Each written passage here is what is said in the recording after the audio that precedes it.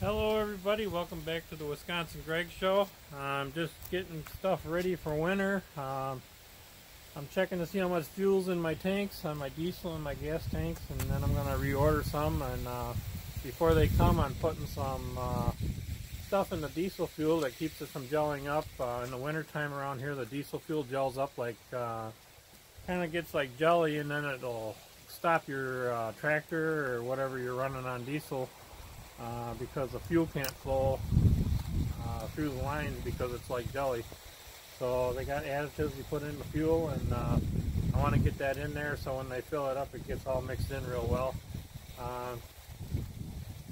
The gas is a little bit different story. It doesn't gel up, but it will go bad over a period of time. I don't use it real fast, so I'm going to put some Sta-Bil on it. It's called Sta-Bil. I'm sure there's other products on the market probably that do the same thing. This is just what I happen to use. This stuff here for the diesel is called, made by Lucas Oil Products Incorporated. And it's got a water dispersant in it, takes the water out of it.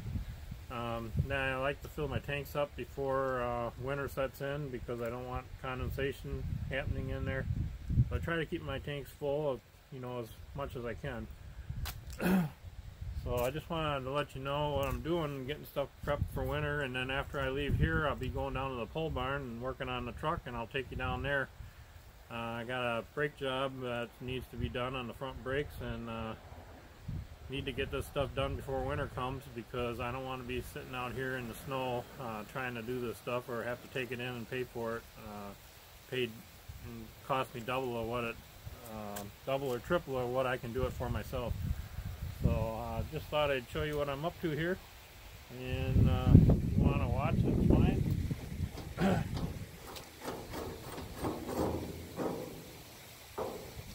Just taking a ride, and I want to see how much fuel's in my tank so I can, when I order it, I can give the guy kind of an idea how much fuel I need.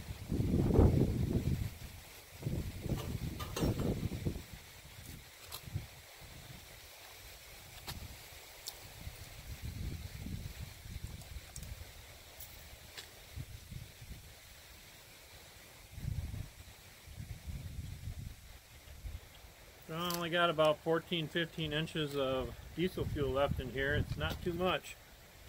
I need to get that filled up because I'm hopefully will be doing some plowing or chopping stalks before winter here, hopefully, if the snow don't come too quick.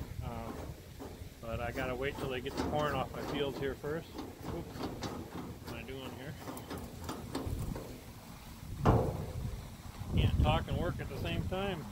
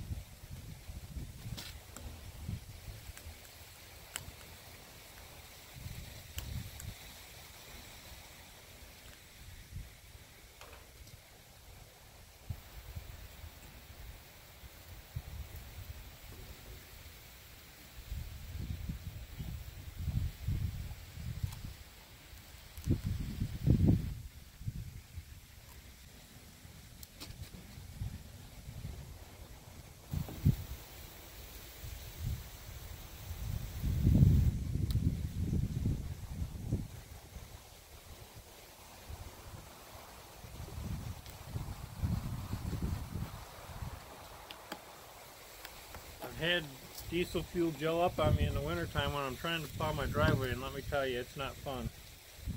So I make sure I put enough stuff in there so it don't do that.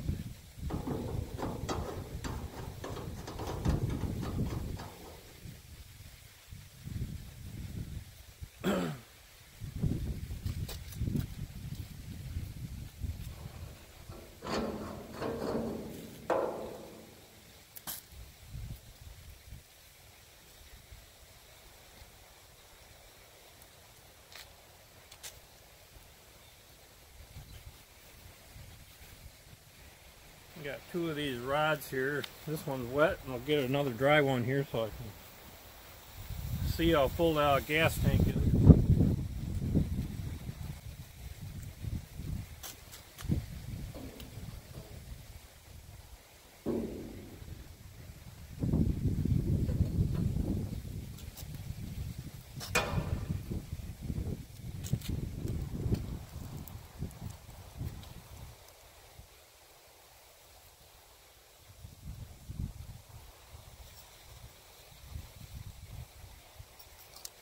About 21 inches of gasoline left. I don't use as much of that as I do the diesel.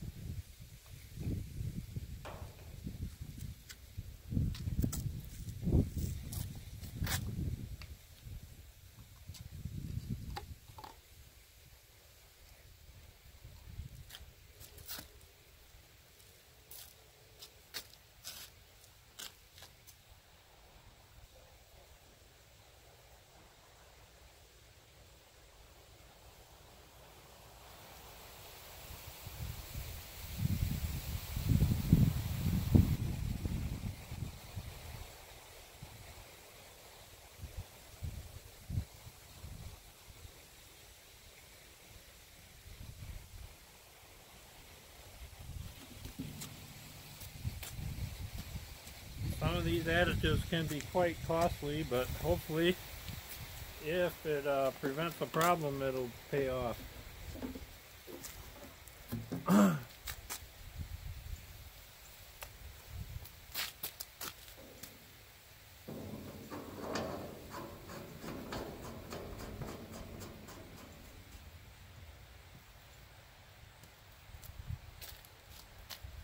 So I'm gonna give them a call now and tell them how much I got and order some fuel and diesel fuel and gasoline. And next week I plan on changing these filters here. There's one on each tank. So that'll be all set, and won't have to worry about that. So no dirt will get into my vehicles, tractors or Bobcat, or that's about all I use it on. So but I don't want no dirt getting in there, so I want to make sure those filters are clean. So we'll change them next week. And I'm going down to the pole barn to change the front brakes on my truck, and I'll meet you down there. Hello everybody, I know it's kind of loud in here. It's going to be a little bit hard for you to hear probably. I'm in the tractor, and I was at my pole barn working on my truck, and I discovered I need a couple more parts that I wasn't expecting on the slide kit for the front brake job. The boots were tore on it, so I didn't want to walk home, so I'm driving the tractor home, and then I'm going to run to town and get the parts. I also forgot that I need a torque socket set to get the rotors off. They put a screw in there to hold the rotors on, so I got to pick that up when I'm at home. So it's 39 degrees. I didn't feel like walking, so I figured I'd drive the tractor home. So I'll be back with you when I get back from town, and we'll get finishing up them brakes, and I'll show you what's going on with them. Oh yeah, I forgot to mention something too. I'm not back at the pole barn yet, but as long as I'm in the tractor, I wanted to show you something that happened the other day. I'll flip this camera around so you can see. I come in the tractor the other day. It's been sitting after it was sitting for quite a long time, and this was laying on the floor. This belongs right here. This spring, it just popped it right off and flew it on the floor. Nobody around, nothing broke it. It's just cheaply made. So now I got to fix that. It's a real easy fix. It just comes right out and plugs in and put a new one in. But I just wanted to show you how cheap the tractors are. The tractors we had years ago, the switches lasted like almost the whole life of the tractors. But it's just unbelievable how cheap stuff is made on here. But it's an easy fix, so that's a good thing. So just wanted to show you that. So I'll meet you down at the pole barn as soon as I get the parts, and we'll be right back. You always got to take time out while you're working to have a popsicle. It's always a good thing to have a popsicle.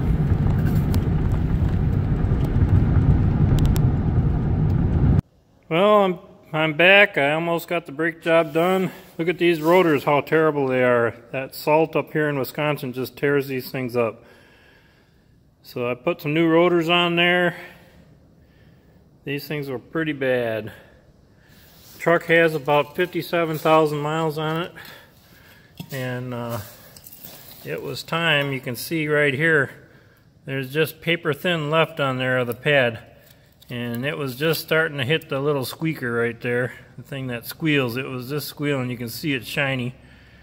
So I knew it was time. And replaced these rubber things to keep the water out of the slides. And these are for where the pads slide. So, and they were getting rusty too. The salt up here just tears this stuff up. But hopefully it'll last another 6 or 7 years. That's about how long these lasted. So I'll show you the new ones.